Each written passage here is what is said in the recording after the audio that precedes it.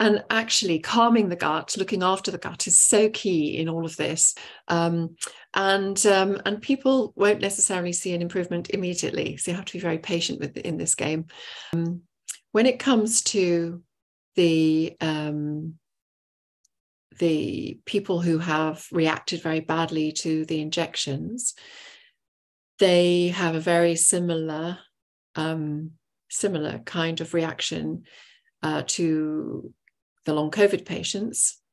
And it seems that it's the spike protein that is particularly offensive, and the spike protein is particularly toxic. And we now know that it's very, very toxic, and that it causes filaments to form in the bloodstream with clotting problems. So we've got seeing a lot more heart attacks, strokes, pulmonary emboli. It just destroys the T lymphocytes. So it's causing immunosuppression, and people are therefore more susceptible to infections and find it harder to shake them off. T lymphocytes are also very important in clearing out precancerous cells, or cells that have gone a little dodgy. And then it also upregulates 17 cancer-causing genes and downregulates 3 cancer-protective genes. So this is of major concern to all of us, especially when you consider that we are just continuously making this in our bodies, and we don't know how much we're going to make, and we don't know for how long. But we are seeing some of the consequences, I think, of that toxicity now in people. And it's very important to try and clear it out. And there is an Italian group called the Zero Spike Project. And I would really recommend that everybody has a look at this. If you look at zerospike.org/EN, you'll get the English website. So zerospike.org/EN. And that is an excellent website. It's got lots of information on there. It's got videos. It's got articles written by scientists and doctors and pathologists, and very, very enlightening kind of website. And these guys, they developed something called Augmented NAC. Now, the Augmented NAC, in the UK, we can order it from augmentednac.com, but I don't know if that's the same. There might be a different website for you in the US, I'm not sure. But if you emailed the Italian group, they would let you know. And it's fascinating. What they did was they found that if they took ordinary NAC, which is an N-acetylcysteine, it's the precursor to glutathione. It's very good it's very good for the body. It's helpful in the brain, in the heart, in the lungs, in the liver, and etc. So it's a good stuff to take anyway. But when they mixed it with the spike protein under the electron microscope, they could see that it denatured about up to 15% on average of the spike protein was denatured by the NAC. And then the liver could methylate it and get rid of it, which is good news. But when they did something very special to the NAC and they augmented it, which is all to do with quantum physics, they actually made it able to denature 99.8% of the spike, which is incredible. It can't do that to the spike that's intracellular, inside the cells or in the organs, but anything that's in the bloodstream, which is where it's causing the filaments to form and so on, it can clear it out. So they've done this for over 10,000 Italians over the last year, and they've been studying them. And so now they're ready to roll this out across the UK, across the world, globally.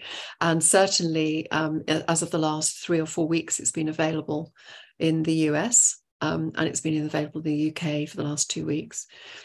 Wow. And yeah. Can you give me the information for that as well? And I'll link that in the description so everyone could see that.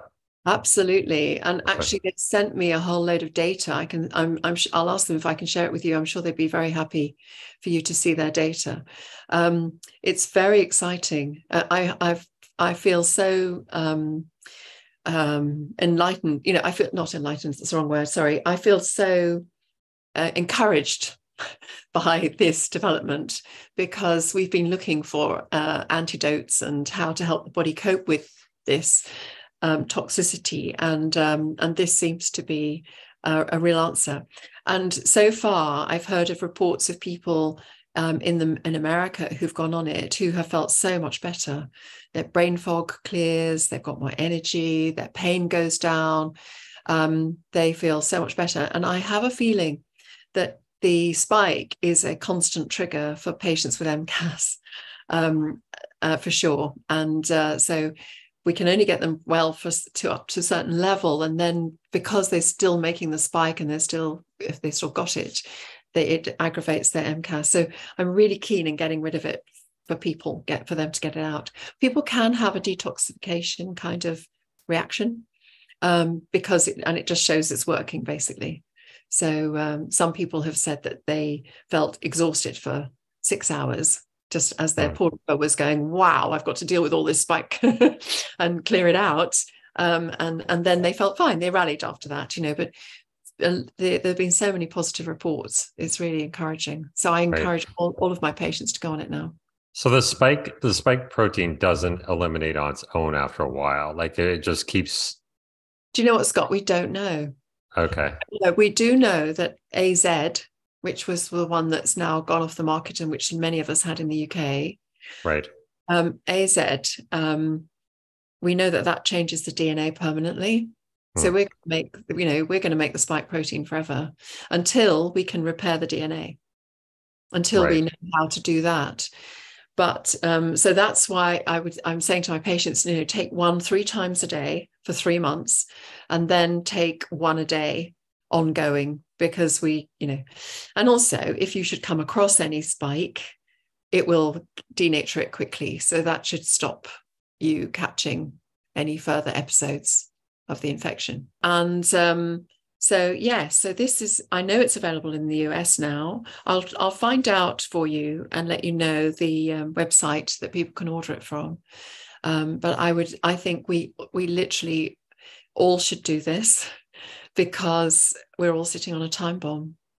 Yeah. So would you say that long haul is it kind of like, it's kind of similar to getting the vaccine itself? Like long haul, you saw that spike protein in you from the virus itself. Yes. And how is that related to mast cell activation? Is long haul basically just MCAS, disguised, or what would you say to that? Well, that's an interesting question, and that was the one question I wanted to answer when I first thought about the long COVID patients having MCAS. And so I opened my clinic for 2 reasons. One was because I had intellectual curiosity, and I thought, have these patients got undiagnosed, untreated MCAS that's just been really exacerbated by this particular virus, just like the patients with ME get aggravated by a virus, but because they've got MCAS too in my book, but or has it exacerbated MCAS? Has it caused MCAS in people? Which of those is happening? So when I felt, so I had this intellectual curiosity, but I also felt morally obliged to open the clinic, because I thought no one was helping them. I couldn't hear of any help that these people were getting, and they were opening NHS clinics, but in the NHS clinics they told them to rest. They said rest and pace yourself. And the nice guidelines said, tell them to rest and to make a list of all their symptoms. That was the treatment. And it's like, these people can't go back to work and can't get on with their lives and look after their children and their elderly parents and all the things they have to do if they're feeling so rotten, and they're just told to rest, So I felt morally obliged to open the clinic, because I thought I think I can help these people, by treating them as if they've got MCAS. And the interesting thing was, I would say 99% of my patients have got previously undiagnosed, untreated MCAS. So when you take the history, they have got history of IBS. Doesn't mean they were particularly unwell with it, but they all have got signs and symptoms to suggest that they actually had MCAS prior to the infection. And the infection has just pushed all the right buttons and ramped it right up for them, and brought in on all of their symptoms plus more, par excellence, because we do know that the mast cells, the ACE2 receptor on the mast cell is particularly good at taking in the spike and the virus. So they've been super aggravated, So yeah, I think that the long COVID patients are MCAS patients predominantly, and they all responded really well to treatment, to the same treatment. Some responded incredibly quickly, like within the first week, they started to feel very much better and were better by the 6-week checkup or the 3-month checkup. They were like, I'm really so much better now. I'm back to work. I'm doing this and doing that. Others took a bit longer, but they were generally the ones who had more symptoms prior to the infection. I had 2 who I couldn't find any MCAS kind of previous history at all for. So I think for them, it was just bad luck, that it had just really, their bodies had overreacted, and calming them down was particularly easy. They responded very, very quickly to treatment. And then they were fine within 6 weeks. They were absolutely fine, back to normal, if not quicker. One lady, 10 days. 10 days. Wow. Okay. Having been ill, she'd been ill for 14 months. And are you using sort of the primary treatments that you listed earlier, like H1, H2 blockers, gremlin sodium, those type of treatments? Okay, I see. And for a lot of people, what is sort of the average time of that you start to see some improvements, or maybe even see a complete resolution? Can you give sort of a time frame on average? I mean, I see my patients, and then initially I was seeing them 6 weeks after the initial consultation, and they would all be moving in the right direction, and as I say, 1 or 2 would be really very much better. I then see them at 3 months, and usually by then we've got a significant improvement. But there are 1 or 2 who it's really difficult, especially the ones who are post-injection. I've got 1 or 2 who are pretty sickly, actually, really difficult to help. But we're going to keep plodding on, and I think that this Augmented NAC is going to be critical for them, because I think that the spike is just constantly keeping them sick. And if we can clear that out. Now, we do know that, the spike from the virus is also bad, but it's not quite as toxic, and there isn't quite as much of it as the one from the injections. So, and we also know that people who've had the injections shed for up to 6 months after they have the injection. So, even somebody who hasn't had any of the injections could have been affected by them. So I think it's important for us to think about detoxing, getting rid of it from as many people as possible, for as many people as possible, as quickly as we can. We know it causes infertility. We know it causes more than a doubling of miscarriages. We know it causes an increase in stillborn babies. This was all shown in the studies, that they did. Yeah. I saw they have like a glutathione deficiency as well. So yeah, there's a lot of issues going on there, it seems. A lot of issues. We know it interferes with at least 40 chemical processes in the body. Pathways in the body are disrupted. It's very, very poisonous.